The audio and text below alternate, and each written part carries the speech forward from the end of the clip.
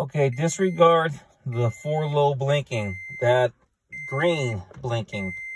Okay, that's telling me that I do not have 4-wheel drive. I cannot engage or disengage. I can't do anything. Took my truck to a Toyota dealership.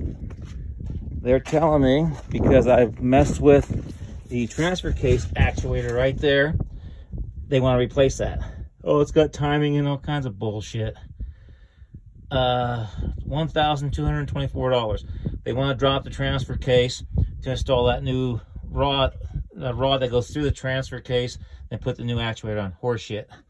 That right there is your rear differential actuator.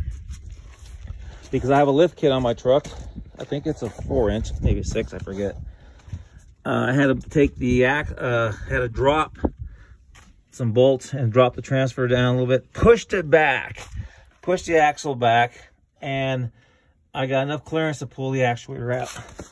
Okay, Larry H. Miller in Albuquerque wanted $2,700 for that, so they can start. That was their starting point to begin the troubleshooting. And you know goddamn well I know the problem is front actuator. The tack wheel broke. Okay. That's all my problem at 3 days of playing with this thing, okay? Watch this. I got my motorcycle battery. Look at that motor. It's pumping like a big dog. So, just braze that, and you'll be done. I'm gonna put brazing on both sides, or solder, soft solder. Anyhow, Autozone wants almost $400 for this. Carparts.com. About 240, I believe, as far as I can remember. But anyway, that's your problem right there, guys.